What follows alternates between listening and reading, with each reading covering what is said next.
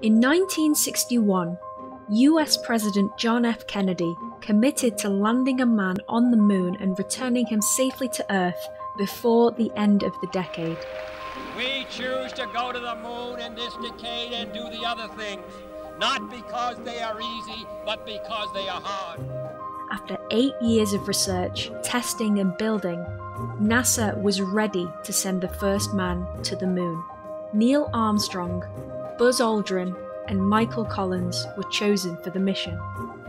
On the 16th of July 1969, Apollo 11 launched.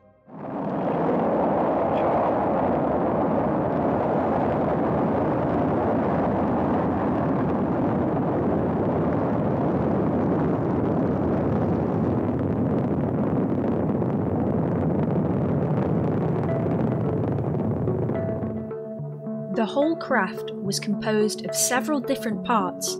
Armstrong, Aldrin, and Collins were right at the top in the command module. The rocket that propelled the Apollo 11 spacecraft was known as Saturn V. It had 3 sections that would burn and separate at different points in flight in order to get the lunar and command modules to the moon. After the rocket launched, it went into orbit around the Earth, then accelerated to speeds of over 24,000 miles an hour in order to break orbit and make a trajectory towards the moon. Right, I've got the world in my window for change, and looking at it through the binoculars, it's really something. I wish I could describe it properly, but... After 76 hours, Apollo 11 entered into a lunar orbit, and it was time for the next stage of the mission: landing a man on the moon. Neil Armstrong and Buzz Aldrin would pilot the lunar module, also called the Eagle, down to the surface of the moon, while Michael Collins would remain in the command module in lunar orbit. But the journey down wasn't all smooth sailing. Due to errors in the navigation system, they had to find a new, safe place to land the lunar module. Thanks to Armstrong's quick thinking and piloting skills, the lunar module landed with just 20 seconds of fuel remaining. The Eagle has landed. The first steps on the moon were broadcast on the 20th of July, 1969. Around 650 million people watched from around the world.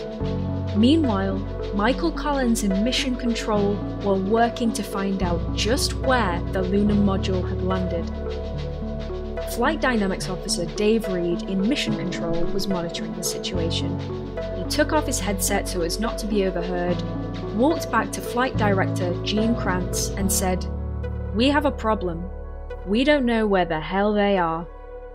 While Armstrong and Aldrin were collecting samples on the moon's surface, Collins and Mission Control finally managed to locate the craft around 4 miles off target.